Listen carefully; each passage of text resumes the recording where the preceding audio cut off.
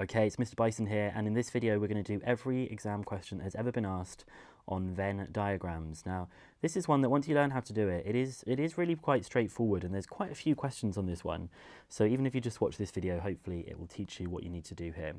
So first of all, it says that the everything, this is the universal set, we're going to fill into this diagram all of the odd numbers less than 30. We know which ones should go inside A, which ones that should go inside B, and then we'll complete the Venn diagram to represent this information.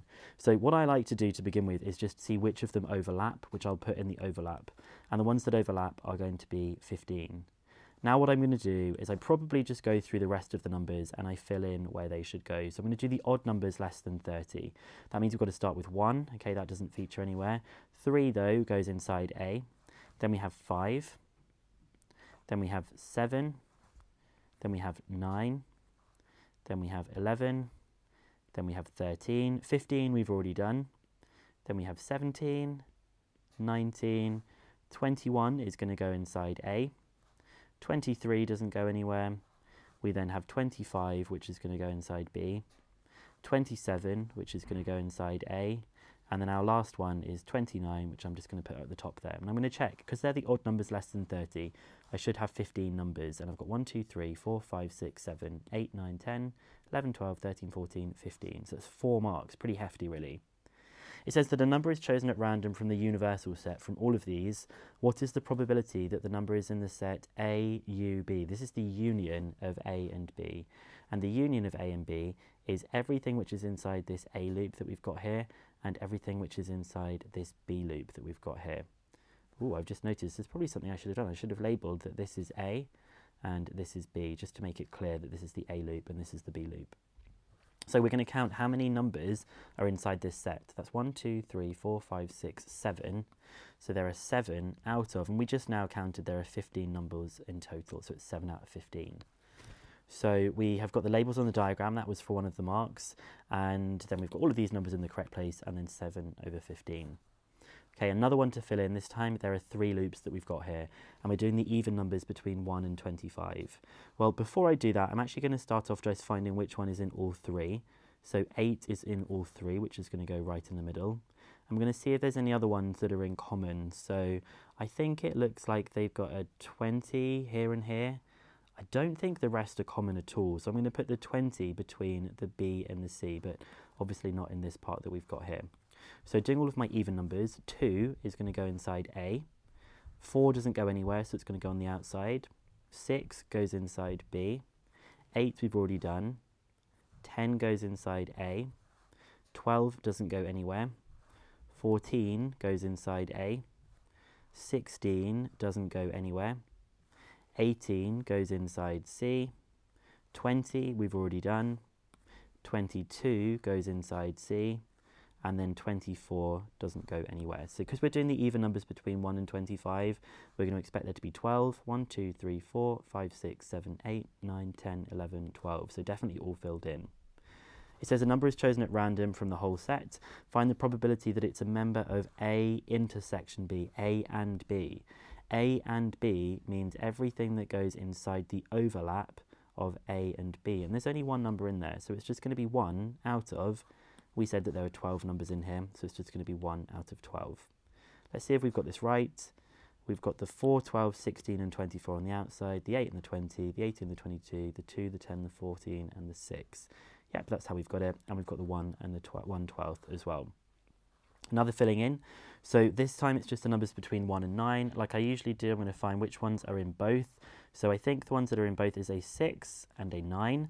So I'm going to put 6 and 9 in the middle. 1 is inside A, 2 is inside B, 3 is nowhere,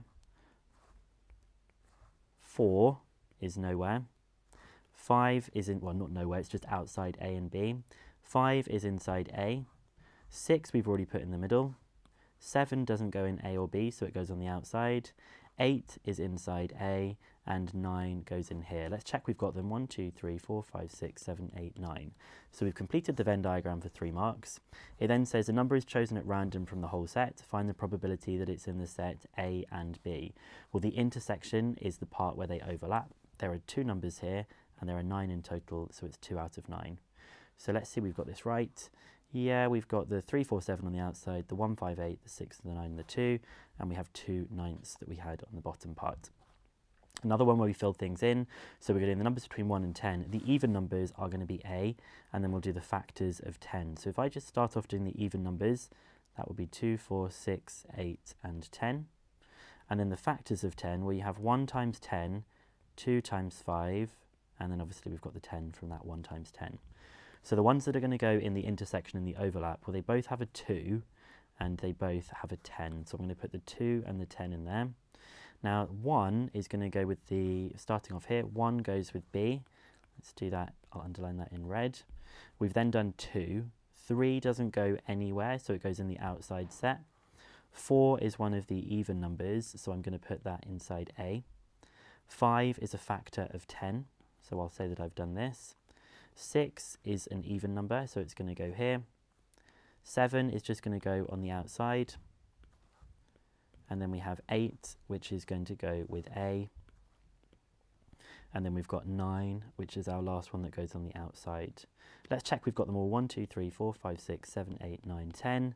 Great, that's all filled in. A number is chosen from this. Find the probability that it's in A and B. A and B is the overlap. We know there are 10 numbers, so we're just going to say that it's 2 out of 10. If you want to simplify that, you can do, but you don't have to. So we've got 2 out of 10, and we've got all the numbers filled in correctly. This time they haven't given us the Venn diagram, and we have to work out that it is a Venn diagram question. It's a 5 marker as well. It says 50 people were asked if they speak French or German or Spanish. Of these people, we know how many speak French, people that speak all 3, French and Spanish but not German, German and Spanish, none of the languages. We've got a lot of information to process. And then later on we find out that 2 of the 50 people are chosen at random. Work out the probability they both speak only Spanish.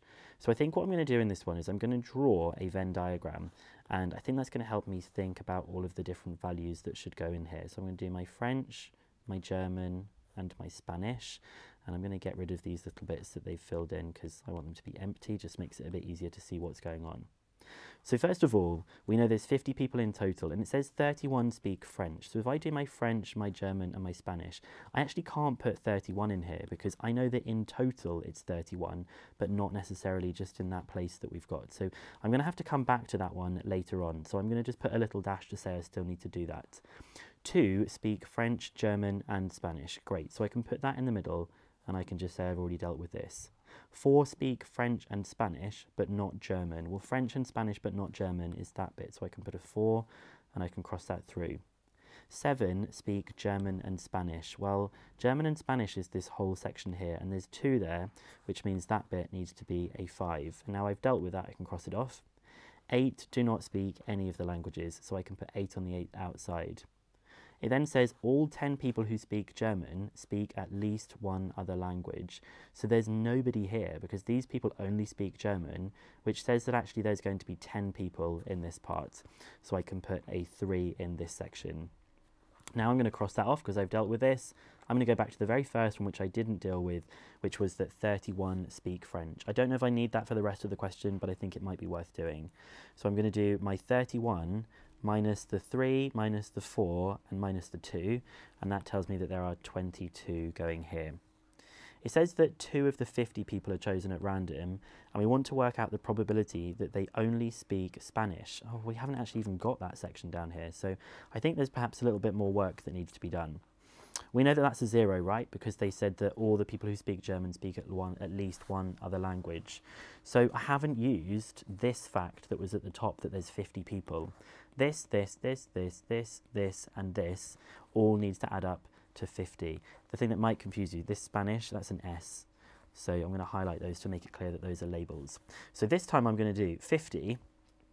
I'm going to do 50 minus all of those numbers. So there's 22, 3, 2, 4, and 5.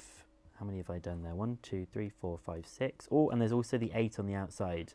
So I've subtracted those 6 different numbers, which means that our number that's left over here is going to be 6. So we now need to work out the probability that they both speak only Spanish.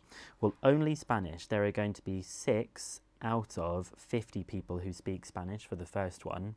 And then the next person who gets picked, because there's now one less person, there's only going to be 49 people, and there's no longer going to be 6 people, there's going to be 5 people there.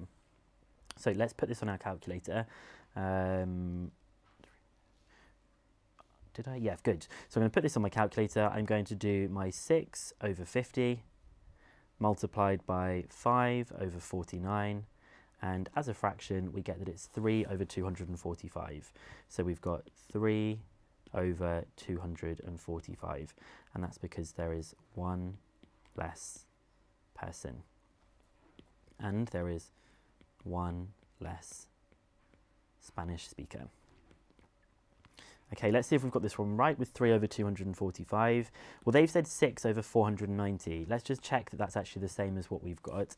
If they have said 6 over 490, yeah, that is 3 over 245. So we have got the answer, and it does say or equivalent, which is what we've got there. Nice easy one to finish up here. We're just going to be filling in these different numbers again. Always start off, what have they got in common? Well, they've both got a 6 and they've both got an 18. So I'm going to put the 6 and the 18 in here. Now it's the even numbers less than 19. So I'll start off with 2, which goes in B. 4 doesn't go anywhere, so I'll put it on the outside. 6 I've already done. 8 doesn't go in either A or B. 10 doesn't go in either of those groups. 12 goes inside A. 14 goes inside B, 16 goes on the outside, and 18 we've already done. So there should be 9 numbers that are even numbers less than 19. 1, 2, 3, 4, 5, 6, 7, 8, 9. So I think we've got those all filled in. We've got the 4, 8, 10 and 16, the 12, the 6, 18 and the 2 and the 14. They will allow you to put 0 on the outside because technically you might count 0 as an even number as well, but you didn't have to put 0 there. So you'll see there's quite a few questions on this, quite a few questions on Venn diagrams. I'd say this one is the most challenging, particularly because of this extra part at the end. But yeah, I think if you've looked through these videos and you've remembered stuff from your lessons, you should do pretty well on this one. If you found this useful, please do just like the video, share it with any friends who are studying, and just wishing you the best of luck with all of your exams.